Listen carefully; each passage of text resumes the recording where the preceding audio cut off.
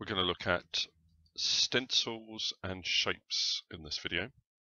First thing I want to look at is something called the document stencil, which I think you'll find really useful. To get to the document stencil, what we do is go to More Shapes. We're in the stencils area over here, and then just go down to Show Document Stencil. Now the document stencil appears here.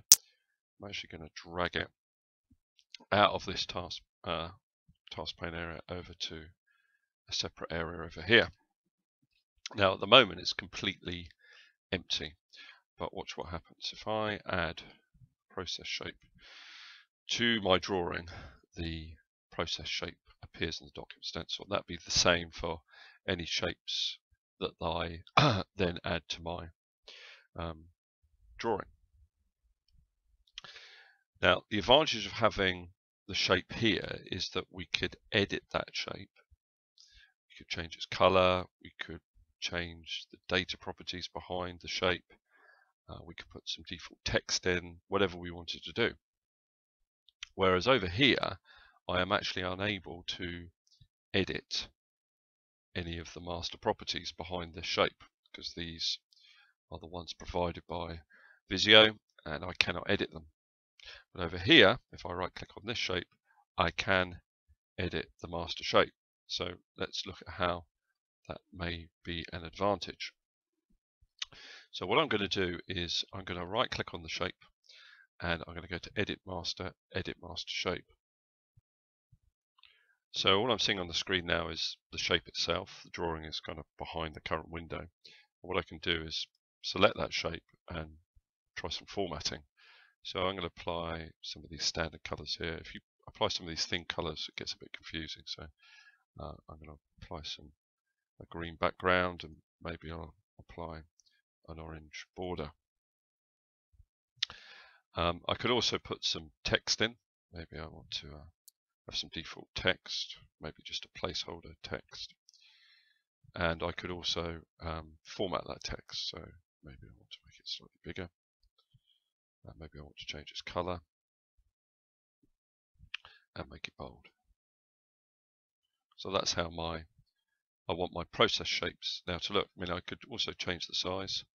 That would work as well.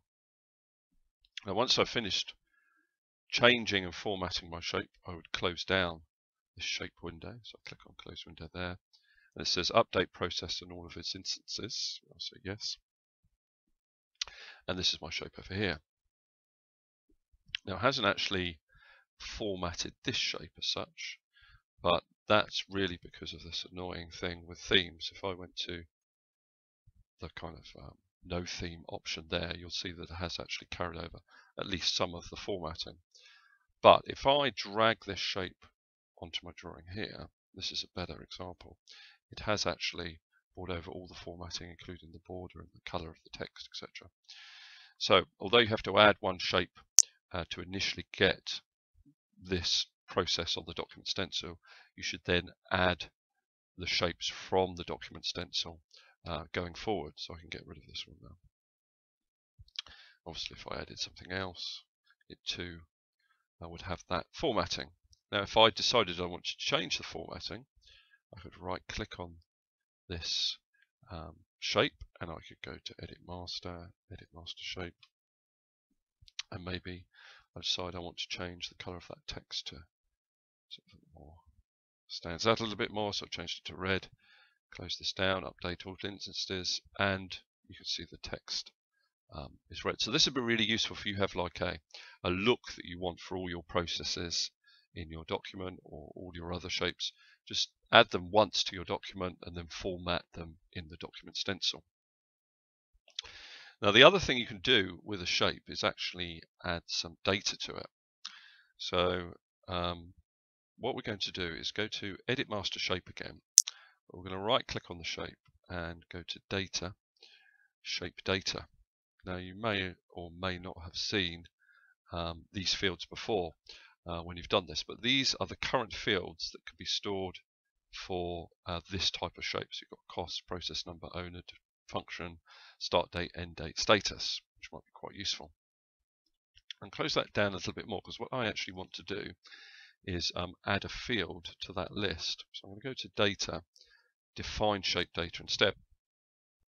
So what I want to do is add an additional field to my shape data. So I click on New down at the bottom here, and the field's going to be a kind of department drop-down list. So my labels department, type of field will be a fixed list, so a drop-down list that you can't enter other values into. So these are my choices: HR, IT, sales. So each item in the list is separated by a semicolon. So I click on OK, and now if I looked at my shape data, I've got that extra field at the top there for department. So I'm going to close this shape window down, and I'm going to update processes. So now if I go to view up here on the ribbon, go to task panes and shape data, you can see now that I can choose from my drop down list a department for each of these shapes. Okay, and obviously I could fill in the other fields that were already available. Now what we've done so far is great if you just want to use this format of this process shape for this particular drawing. But say you spend quite a lot of time formatting of shapes and you think to yourself, well, actually that is the look that I want for all my drawings going forward, or my flowcharts going forward. So what we could do is actually save these formatted master shapes in a customized stencil, a stencil that you're going to create for yourself. So how do we start that process of creating a stencil?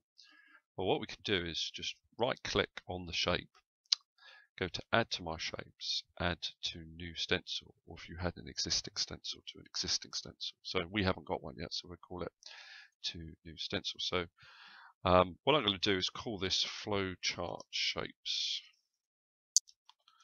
and it's saved on my laptop anyway to the My Shapes folder. So it's actually going to be a file. So click on save.